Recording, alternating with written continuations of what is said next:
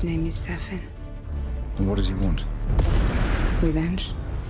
What I really wanted from Safin was to make him unsettling. Thinking of himself as being heroic. I'm a man willing to kill the person you love most. I've already lost everyone I've ever loved. What he wants and what he's willing to do makes him a very frightening character, both personally to Bond, but also on a global level.